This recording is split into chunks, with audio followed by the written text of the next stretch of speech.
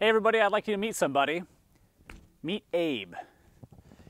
Abe is my entire approach to gasification. After looking through all the books and all the different prototypes and everything, this is kind of what I came to.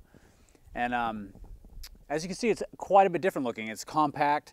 If you take a peek, you'll see that this acts as a hopper. It goes down through the hearth, goes through the hot filter, cyclone filter, and then comes out where I can put it through a radiator and a further media filter and still be in this tight little footprint. So I mean, imagine this. You could throw this in the back of your pickup truck. It's probably not going to sit even above your frame rail.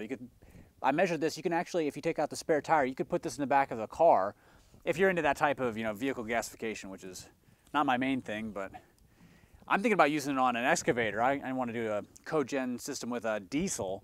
And so this was kind of something I wanted to just bolt onto the back of this. And what's cool is I can, bolt on a hopper and make this thing huge. And with the way I have the trough grate design, it breathes so well that I could probably run a big block, anything on this with no problems at all.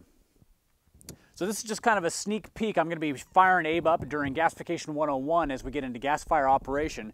So if you'd like to see the flame this bad boy puts out, definitely tune in for that.